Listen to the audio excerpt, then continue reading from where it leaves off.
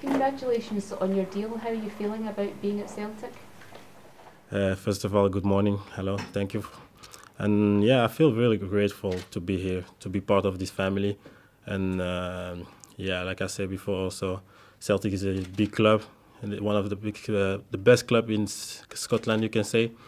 And I'm really happy to be part of the family, and I can't wait to start it. You report on pre-season with Rapid there. When did you first hear of the interest from Celtic? It started actually like last week that I got informed that the club was interested, and it went very fast also for me. So now, yeah, I'm here, and yeah, I started the training camp with Rapid, and I left 2 days ago the training camp to join the club Celtic.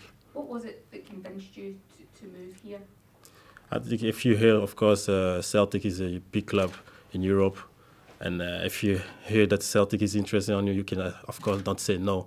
And that was also a nice step for me also to make the next step in my career. And now I'm here, and I want to make I want to write the history also in this club. And yeah.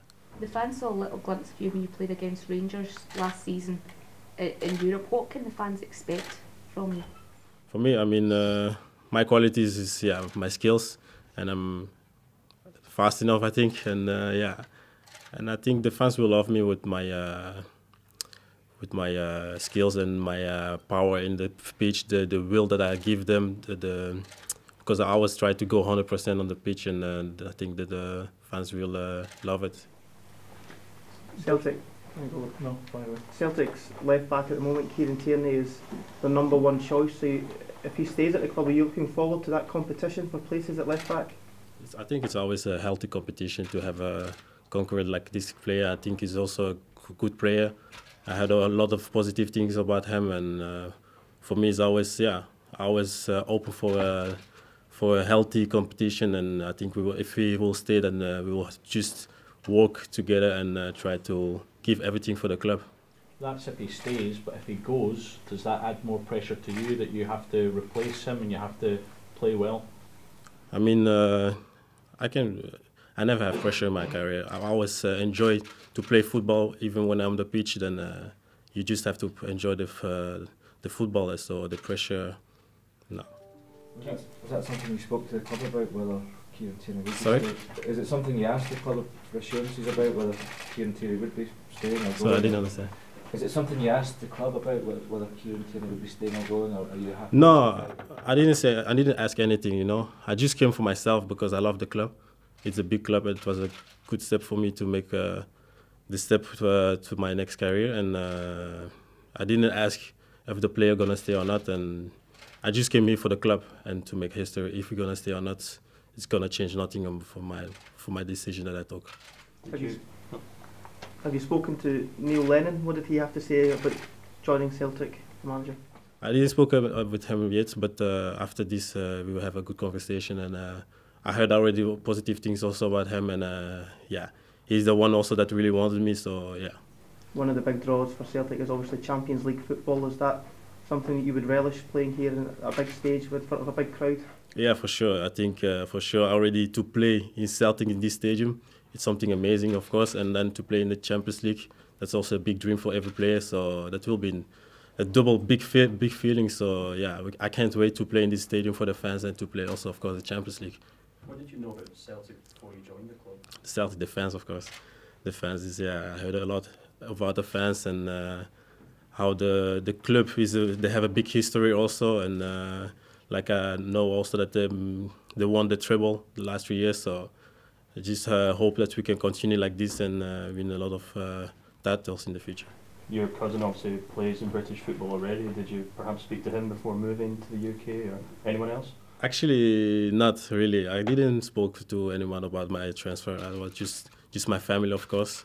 And yeah, it's a surprise for most of the people outside for my transfer that I made to Celtic. So yeah. So just going back to obviously your position at the club, is it important for you to be playing regular football? Is that what you came to Celtic to do? Yeah, exactly. I'm an offensive player, so I like to have the ball, you know.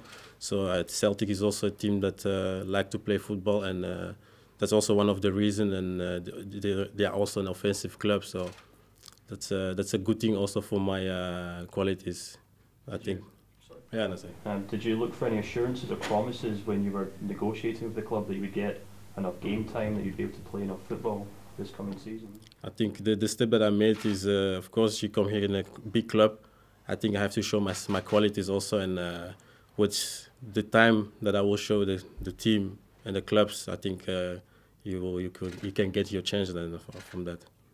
Is this also an opportunity for you, do you think, to move into the Belgian national team? Do you see this as a way that you can work your way into Roberto Martinez's side as well?